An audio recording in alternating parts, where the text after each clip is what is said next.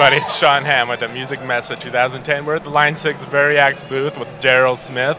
We got Horst giving us some licks over here on the new Variax guitar. So tell us what's going on. So we're at Messe launching the new James Tyler designed Variax guitars. We ran a program, Variax program, a number of years ago, had tremendous success, but we got a lot of tremendous feedback from both our customers and folks who tried Variax, but it really wasn't for them. So we've been working for the last 2 years with James Tyler to address those issues, starting with fabulous instrument, upgrading the Variax modeling, bringing all the requested features like pickups, alt tuning to the guitar, bringing it forward so it's really easy to access.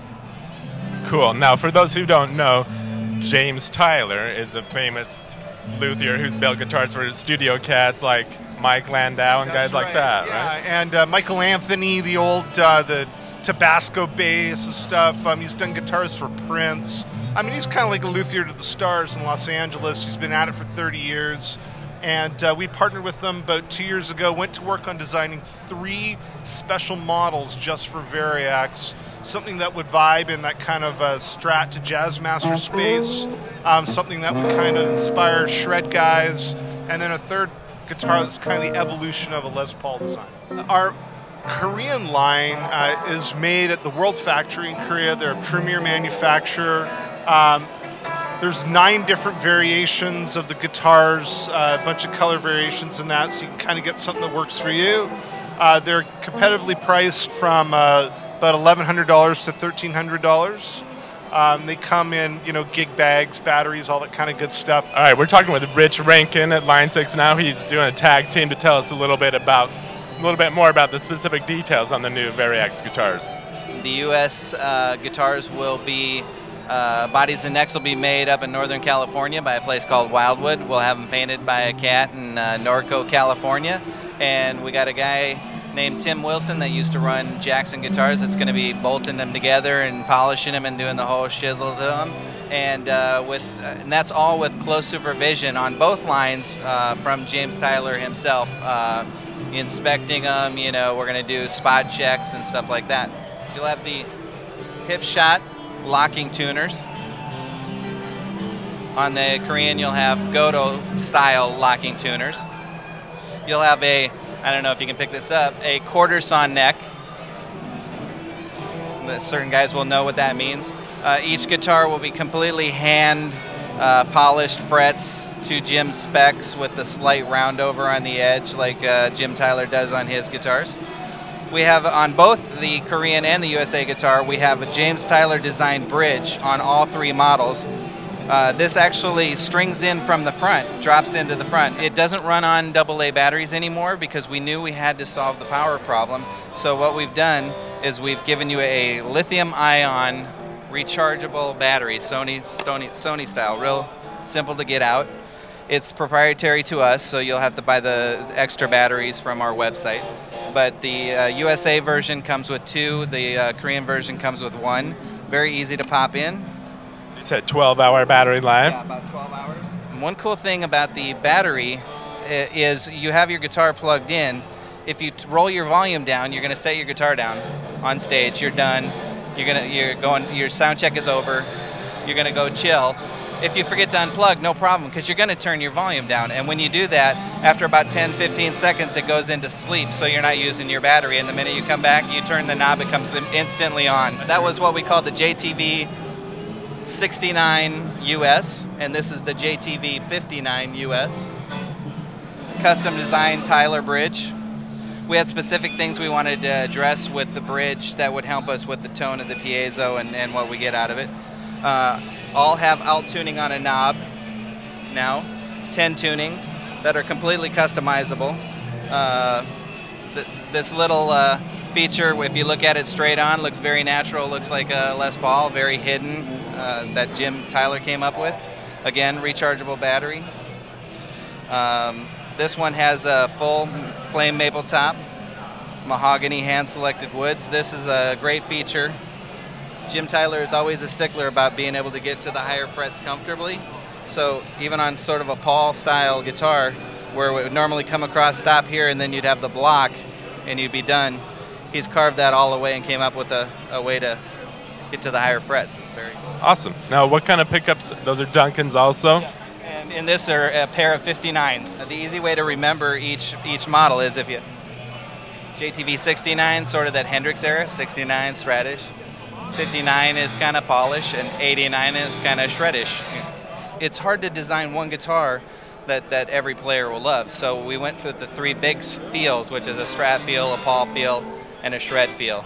So that means 1 5/8 nut, 1 24.5 scale length, you know, Strat feeling neck, 10 to 12 radius, 12 radius. This has a 14 radius, so it's flat. Here's another, again with the Jim coming up with the way to get to the higher frets. He took the neck thin all the way, and then at the heel, it doesn't jump up. It doesn't get fatter there. The heel just stays the same width as, depth as the neck, and then cut this all away. So again, you can get up in there with no problems. And what we did with the tuning on a knob, it's completely customizable, but as it ships, the 59 and the 69 will have tunings like Dad-Gad and Open G and Reso G for using with the resonator with a slide. But with the shred guitar, we thought, okay, what's that guy going to enjoy? So instead of doing all the Dad-Gads and stuff, he can do that if he wants, but we just have it go from standard tuning, drop the D, go down a whole half step on the whole guitar, drop the D, whole step down, drop that D, minor third down, just keep going down, down, down until you're to a baritone, which is B to B. All right, Daryl, let's launch into some of the specific tones on this. We'll have Horst play some licks of the different positions, so you lead us through it. Yeah, all right, Horst is going to start with kind of a clean Strat sort of sound here. Actually, this is 335 he's playing. Onto a Strat.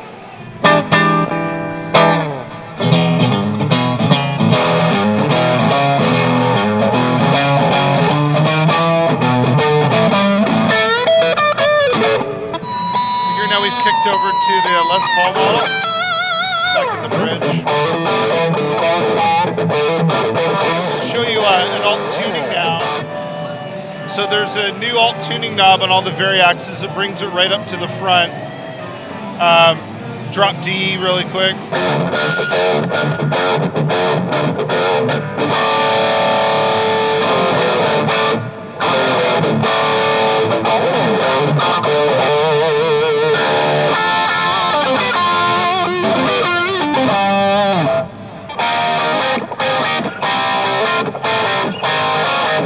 Keith Richards blues open G tuning.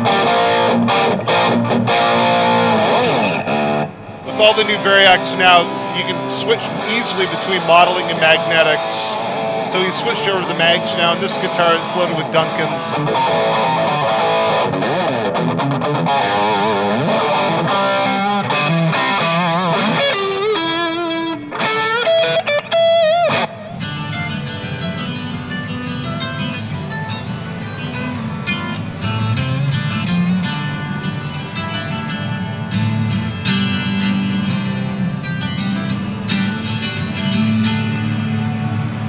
So even Bon Jovi can be cool again now. A little sitar action. Way cool. And on it goes. There's over 25 different guitars modeled in it, from Dobros and resonators to Les Paul specials, you know, all the sort of hollow body guitars, Gretches, Pauls. It's all in there. All right, Daryl, thanks so much for showing us all this stuff. It's very cool. We're excited. I'm sure all of our readers will be excited. Where can they go to find out more about this? We've got a whole bevy of information that's going to be flowing up from the show this week. You can follow us on Twitter, Variax Guitars on Facebook. We've got a new site that we're launching, TylerVariax.com.